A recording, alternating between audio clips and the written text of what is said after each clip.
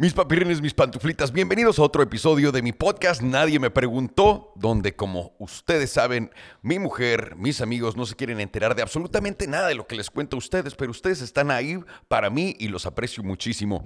Me llamo Alejandro Salomón y el día de hoy quería platicar con ustedes de algo que honestamente los dejé un poco a medias la última vez y son dos cosas en una sola. Y quiero hablar de marcas. Quiero hablar para todos ustedes que se preguntan cómo puedo marketear mi marca, qué es lo correcto para crear mi marca. Todo esto empieza desde aquí. Y la otra es marca personal. La marca personal que tantas personas te están vendiendo, ahorita vamos a platicar de ello.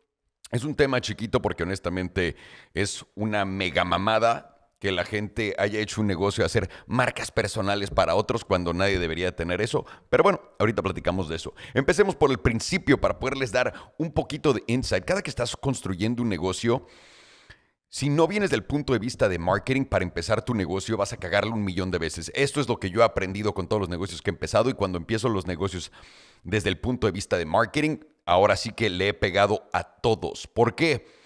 Porque cuando empiezas un negocio desde el punto de vista de marketing, cubres todas tus ramas. Entonces, quiero empezar, les voy a dar ejemplos en lo que les vaya dando, en cómo vayamos yendo de todos los negocios que tengo, que he tenido, etcétera, para que entiendan un poco dónde funciona, dónde no funciona y por qué lo necesitan hacer así, por qué lo tienen que ver así. Mucha gente contrata gente de marketing y contratan agencias grandes y esta gente te promete crecimiento orgánico en tus redes y la mamada. Marketing no se trata nada más de eso, esa es una muy pequeña parte de ello. Marketing en general, literalmente deberías de tomarlo tan en serio que cuando empieces una compañía tienes que tenerlo desde el principio. El jefe de Starbucks, ese cabrón, el güey que hizo Starbucks lo que es el día de hoy, el CEO de Starbucks, viene de un background de marketing. Elon Musk es un genio de marketing. Toda esta gente, Zach Brown, toda esta gente durísima viene de esto. ¿Por qué? Porque de nuevo, cubres todas tus bases. Vamos a empezar con el principio. Cuando creamos Alerón, viene Alerón de muchísimas ideas de todo. Les voy a ahorrar todo el qué va a ser, qué no va a ser, la chingada. Pero cuando empezamos queríamos hacer un mezcal. Y inmediatamente pues tenemos que pensar, ¿cuál va a ser la diferencia entre nosotros y todos los demás? Esa es una pregunta que te tienes que hacer inmediatamente para cualquier negocio, pero sobre todo para poder venderlo. Imagínate en tu comercial. Entonces, ¿cuál va a ser la diferencia entre nosotros y todos los mezcales? La primera caja que tengo de todo el mundo que no toma mezcal siempre es que sabe muy ahumado, así pero cabrón. Y es cierto. A mí me gusta el mezcal, pero ciertos mezcales. Hay unos que sí saben a alcohol etílico culerísimo. Y honestamente eso fue lo que me hizo el paladarzón para decir, güey, pues lo primero que tenemos que hacer es hacer un mezcal suave. Algo que sepa tranquilito. Algo que aquellas personas que nos digan, no, es que está muy ahumado, se lo vayan a tomar y digan, uy, qué rico, no sabe así, ya puedo de verdad probar todas las flores que vienen aquí adentro. Entonces, eso es la primera parte del concepto, un sabor joven. Segundo, ok, digamos que ya encontraste el mezcal suave, entiendes todas sus propiedades, de ahí tienes que ver cómo le vas a poner al mezcal y por qué le vas a poner así. Nosotros fuimos con Alerón simplemente porque nos da la opción de crear muchísimas ediciones diferentes. ¿A qué me refiero con eso? Alerón no se refiere al alerón de un coche, Alerón no se refiere no sé exactamente a lo que ustedes están imaginando ahorita. Alerón básicamente viene el término en inglés y además suena muy mamón en inglés. Piensen en esto porque también como marketing lo que quieres hacer es llegar a Estados Unidos con un nombre mexicano, pero un nombre mexicano que suene fuerte. Y Alerón fue uno de ellos. Entonces cuando dices alerón en inglés dices aileron. Suena muy padrino, se los digo, como alguien que piensa en inglés suena muy padrino. Cuando le digo mi mezcal se llama aileron, alguien acá se quedan así de ¡wow! ¿A quién se le ocurrió el nombre? Entonces, número uno, el nombre le empieza a dar patrón, avión, bla, bla, bla, todas esas cosas y aparte es bueno para las rimas. Empieza a pensar un poco más allá de solamente cómo se va a llamar tu mezcal. Empieza a pensar en diferentes territorios, lo fácil que es pronunciarlo, lo difícil que es pronunciarlo. Luego viene el qué significa alerón. Tienes que crear siempre una historia de qué significa, porque también te ayuda a contar una historia cuando estás empezando. La historia de alerón es simple. Encontramos el agave que más nos gustó en la región que más nos gustó, que acabó siendo Durango para empezar esta producción. Y como lo empezamos en Durango, pues es una región y tienes que ver que el aire se junta en todas estas regiones a través del tiempo. Es lo que junta, ese aire es el que junta todos estos elementos. Entonces nos da una muy, muy padre historia que tiene que ver con el viento, que tiene que ver con el tiempo, que tiene que ver con todos los ingredientes que esa tierra le ha dado. Y es cierto, porque alerón, pues quieras o no, se puede en todo el mundo. Podemos ir porque el aire ha cosechado en todo el mundo todas las plantas, árboles y cosas que te puedas imaginar. Entonces, le empiezas a dar forma a esto. Luego, cuando viene ya la creación del logo, tienes una muy buena idea. ¿Por qué? Ya no vas a entrar y poner pues, el alerón de un coche, el alerón de un avión. Ya estás entrando sabiendo que como tiene que ver con el aire, tiene que ver con mapas, tiene que ver con regiones. Entonces empiezan, si ven la botella de alerón, sabrán perfectamente y pueden ver todas las líneas correctamente trazadas, etcétera. Entonces ven todo eso. Tienes un producto bueno y de ahí empiezas a pensar, ok, ¿cuál es la manera más sencilla de marketearlo de acuerdo al precio al que voy a caer? No voy a caer tanto en cómo armas tu precio y todo eso. Y dices, bueno, yo quiero ser el mezcal que la gente ve para arriba en un precio que les alcanza. Y es lo que empezamos a crear. ¿Cómo creas eso? Con una buena fiesta, con un buen mame, con relacionándolo. ¿En dónde lo tomas? En fiestas chingonas, con gente chingona, con güeyes chingones. Además de esto, esta empresa también nace con una idea completamente disruptiva comparada con todas las demás, que es marketing. Nosotros somos una empresa de marketing que también vende alerón. ¿Tiene sentido? Básicamente como hacían los estudios antes. Y esto es algo que la gente no entiende y esto es algo que la gente todavía no ha visto a su potencial con todo.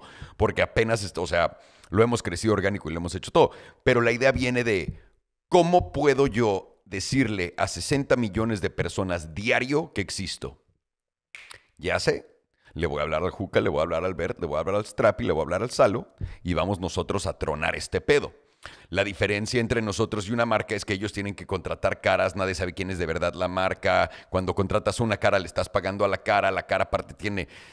Pues no la relacionan tanto con tu marca, es como, pues, está chingón, eso es lo que está promocionando ese güey. De verdad, como alguien que hace marketing, se los digo, poner una celebridad con tu producto no funciona para nada. Relacionarla sí, si la celebridad lo usa y los ves chupando y así, pero para que los pongas en un comercial literalmente te rinde absolutamente nada como marca. Y mucha gente va a estar viendo y diciendo, estás pendejo, güey. Se los digo, he trabajado con las compañías más grandes, he tenido presupuestos pendejos. No rinde. Y siempre entro, les digo, las celebridades no venden nada y todos se ríen. Ah, ¿cómo no? Entro, traigo a mis pinches chalanes de redes sociales, los que según todo el mundo valen verga y ¡pum! Vendes todo y se quedan pendejos. ¿Y saben cuál es el primer error cuando me voy de estas marcas? Lo primero que hacen, regresan a las celebridades otra vez a no vender nada. Se los juro por mi vida. Después de pagarme una fortuna y después de ver la fortuna y todo lo que pasa, regresan otra vez y es de, quiero la celebridad. No sé por qué. Es más como el mame del dueño de los negocios, pero no funciona para nada. Entonces traemos una manera de llegar a 60 millones de personas. Más de la mitad de ellos están en México y podemos platicar con ellos diario y además podemos expandir la voz fácil. Entonces, inmediatamente desde el plan de marketing, también ya tenemos una visión. Y ahora, ¿qué más tiene que pasar? Tienes que empezar, bueno, viene tu lanzamiento. Antes del lanzamiento quieres tisear, entonces sacas la botella, le dices a la gente, vean lo que estamos sacando, vamos a tener un evento en Acapulco, los queremos invitar. Muy importante siempre crear una comunidad y que la comunidad te quiera comprar, porque la comunidad es la que te compra, no es gente normal que te ve en la calle. Entonces, muy importante como marketer que también sepas armar una comunidad y que puedas juntar a todos ellos, porque no te están comprando al random, te está comprando la gente que se siente que pertenece a tu marca. Porque de alguna manera lo quieres ver como un equipo de soccer. Quieres que esa gente se sienta relacionada con tu producto y si quieres que esa gente te apoye y que te eche porras y que quiera que te vaya bien porque pues tú eres al que ellos le van. Entonces es muy diferente en vez de crear esa relación de plástico que no existe entre una marca con una celebridad poniendo un anuncio de Diego Luna que ni siquiera toca el alcohol. O sea, eso no tiene sentido alguno. Eso es una persona de marketing que no sabe lo que está haciendo, que viene de la vieja escuela y que lleva años haciendo proyectos así. Le pagaron, nada más le habla a dos pendejos, se gasta el dinero de esos güeyes, se queda una lana y ni siquiera piensa más allá de esto. ¿O en qué pensó? ¿En cómo le iba a tomar la foto? ¿En cómo Diego nunca tiene el producto en la mano cuando los ves en estos? O sea, ¿en qué pensó el güey? ¿Me entiendes? No tiene gran ciencia esto. Si de verdad lo ves y lo quieres resumir, es simplemente entender muy bien tu producto, entender perfectamente cuáles son las ventajas de tu producto, poder vender bonito tu producto cada que hablas de él y cuando estás empezando ya a platicar de marketing a niveles de redes sociales y de salirte, les voy a decir esto. Tienes que verlo a tu red social como si fuera una persona. ¿Por qué? Porque imagínate que viene Alejandro y cada que me veas, 3 veces al día, que son 3 posts al día, te venda algo. Te diga, oye, ¿quieres comprarte un reloj? Oye, ¿quieres comprarte esto? Oye, ¿quieres comprarte el otro? A la cuarta vez que me veas caminando por la calle, a la cuarta, olvídate de la tercera, a la cuarta, ¿qué harías? Pues corres, güey. Y es lo mismito que pasa. Si estás en redes sociales vendiéndole a la gente nada más, poniéndoles un producto enfrente y diciendo, este riquísimo está a la venta en la... No sirve. No sirve. Por eso tus páginas no tienen nada de engagement y por eso nada más no puedes levantar tus números y por eso a nadie le importa. Y tienes que pagarle un equipo de marketing de chavitos de 16 años que te dicen que ellos pueden crecer todo orgánicamente pagándole a influencers. No es cierto. No es cierto. Y lo peor de todo es que le quitas el poder a los influencers, que ellos son los creativos, los que ya hicieron todo el trabajo de marketing, y le das la campaña al chavito que contrataste para que la cague y él le diga qué hacer a ellos cuando ellos son los que saben qué hacer. ¡Pup! Para que vean lo mal que está la industria y lo fácil que es romper a través de todo esto. Entonces, si vas a empezar una empresa, quiero que la empieces a ver como una oportunidad, como un ejercicio de marketing de atrás para adelante. En vez de voy a abrir una empresa y luego veo cómo hago marketing. Porque eso te va a dar, en cuanto ya tengas todo diseñado y puesto para salir, puedes mapear de qué día voy a salir, cuál es mi estrategia para salir, a cuánta gente le voy a decir que voy a salir, cómo voy a hacer que esas personas vengan a mi evento, vengan a seguir a mi página, se enteren de mi producto, lo vengan a probar. O sea, tienes demasiadas cosas que cubrir. Marketing básicamente bien hecho va mano a mano con manejar una empresa. Créanlo o no, porque te facilita todo. Es literalmente lo que nos enseñan en las películas. Acabas de hacer la película, empecé hasta a hacer marketing antes de que empezara la película. ¿Cómo? Contratando a gente que venda boletos. Porque estás pensando, ¿cómo le voy a poner? ¿Qué voy a poner en el trailer? Si pongo a Pierce Brosnan, que era James Bond, con una pistola, puta, voy a seguramente vender más que si pongo a Jonah Hill con una pistola. ¿Me entiendes? Entonces, siempre vengo de atrás para adelante. Es cómo puedo crear el producto más llamativo, el producto con más valor, el producto que me diferencie y cómo puedo ejecutar esa diferenciación a mi punto de partida y para adelante y que no pare. ¿Cómo puedo seguir demostrando una evolución del producto? Por ejemplo, con Alerón, estamos llegando a diferentes territorios, estamos entrando a diferentes tiendas y los traemos en parte de eso. A ustedes les decimos, cabrones, ya acabamos de entrar a Walmart ahorita, acabamos de entrar a todas las tiendas de... ¿Cómo se llama? Me voy a querer matar ahorita. Son bastantes. Güey, no lo puedo creer. Ok, entramos a todas estas tiendas, entonces estamos avisándole a la gente y la gente lo ve padre. Entramos a Estados Unidos, estamos trabajando con otras personas, estamos diseñando botellas nuevas con diseñadores 100% mexicanos que literalmente nos mandan diseños de la nada, los tomamos y queremos crecerlos. Vamos a trabajar con artistas mexicanos para también cambiar nuestras botellas. Cada una de estas cosas me deja platicar de mi producto sin aburrir, me deja contarle a la gente una historia y me deja llamarlos a que vengan otra vez, a recordarles que existe. Esa es la manera correcta de hacerlo, señores. Si quieren sacar una empresa, un producto, lo que sea, y que les vaya cabrón, empiécenlo con marketing desde el principio. No tienen idea de lo que se están perdiendo si no. No tienen ni la más menor idea. ¿Cuántos proyectos no he visto que vienen y me dicen, quiero que participes en esto, ya que lo saquemos? Es de, güey, no tienes ni puta idea de cómo sacarlo. No, o sea, ni idea de cómo abrir esta puerta, ni idea. Y vienes y me estás diciendo que me vas a ofrecer esto de lana para yo hacer el ridículo por ti. Te estoy diciendo, te tienes que armar así. Pero la gente es terca. Le sale barato contratar al chavito de 12 años. Es por lo que todo el mundo caga todas sus compañías. Se gastan todo el dinero en la producción, pero nada en decirle a la gente que estás a la venta. ¡Error! Y de eso rápidamente quiero cerrar con lo de las marcas personales. Espero que esta clasecita rapidita les haya abierto tantito la cabeza. Así es como yo literalmente la rompo cada que hago una empresa. Últimamente, antes no sabía que los tenía que combinar tanto. Ahorita ya, puta, se imaginan lo dialed up que está este pedo. Y ahorita hablemos de la marca personal. Alejandro, de verdad necesito una marca personal, güey. Todo el mundo está vendiendo una marca personal. ¿Qué marca personal ni qué mis huevos, güey?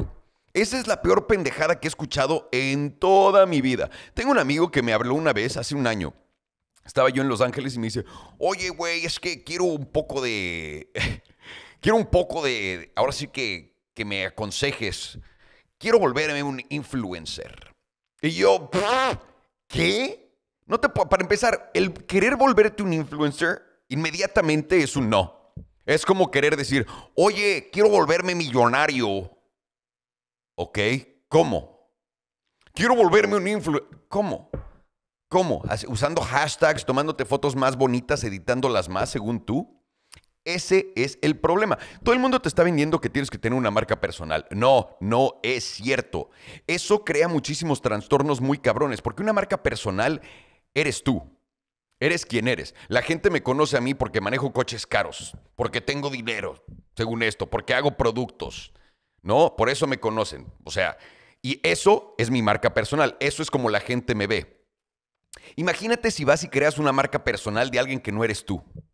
El primer peor error que puedes cometer en tu vida es intentar hacer algo que no eres tú. Y ahí vas a crear una marca personal. Y quien te diga, no, pues que ya la tienes, lo único que no te das cuenta. No es cierto. Ese güey está consiguiéndose una chamba para que le pagues, para que te diga qué mentiras decir o cómo actuar. Y tú te vas a crear un complejo que te cagas. ¿Qué es lo más fácil? Si tienes un negocio y no tienes a nadie que te esté viendo, tráete un cabrón que ya lo estén viendo. Hazlo socio. Págale.